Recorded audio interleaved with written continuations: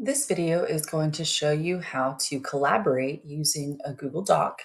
You can collaborate with any of the Google apps, whether it's Docs, Slides, Sheets, or Forms. And I'm going to show you what it looks like to collaborate in real time, how to leave comments, how to resolve comments, and how to tag someone in a comment so that they get a notification that they need to address something in the document or the file. So first we're going to go to Shared with Me and open the file that was shared with the student yesterday.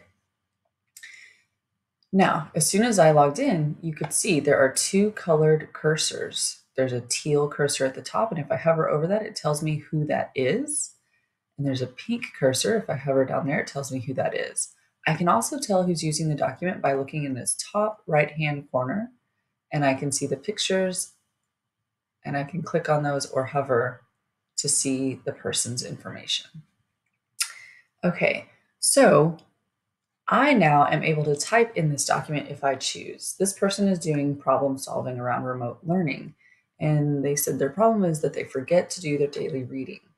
So someone else has already put in choice 1 and choice 2 for addressing that problem. So I'm going to think of a third choice. If I keep forgetting to do my daily reading, what could I do? Well, they said they could set an alarm on their iPad or ask their mom. I'm going to say read as soon as I wake up. Okay, so I've added to the document. If someone else is currently working in the document, I might see them. You saw the cursor move right there, and I can actually watch them type. Now, they could be in my classroom with me, or they could be across the city, or they could be across the world. This is the power of Google Drive and the apps and files in Google. So it looks like Piper was going to add a con to the choice of asking my mom to check my assignment list each day.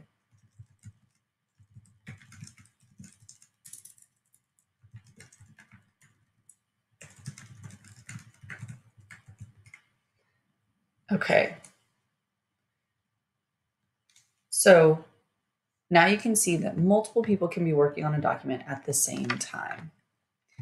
The next feature is the comment feature. Let's say Piper had made an error or left something out. So I might highlight and go up in the right corner and click this gray speech box, and it says open comment history, and I can click that and choose to leave a comment. It's going to say my name or the student's name, and I can then type my comment in that blue outlined box.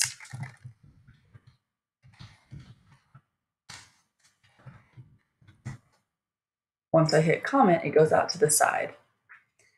Now the comment is available for everyone to view. So someone could add to the comment. And I can see that in real time that Piper responded to the comment. Now, if I had an idea, I could then type in that box, and when I don't need this comment anymore, I can click the checkbox to resolve it, and it goes away. If you ever need to go back and look at your comment history, you can click right up here and scroll through any comments that you've made on that document. The next thing you can do is if you want to assign someone something to do. Let's say if Piper was in charge of choice 1, if Oliver was in charge of choice 2, and let's say Chastity's in charge of choice 3. I go up to that comment box, I click add a comment. I'm going to use the plus sign, and I'm going to type in a name of the person. Oh, let's see. There we go. Okay, it's going to add my email address, and then I can type my comment. It gives me a little box to assign it to that person, and when I assign it, It says the assigned person will be notified and responsible for marking it as done.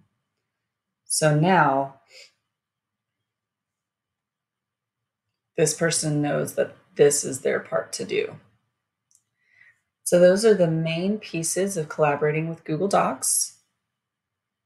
You can see who's in the document in the top right corner. You can see their cursors that are color-coded to the color around their picture. And you can leave comments as well as tag specific people in a comment to make sure they know that they need to do that work.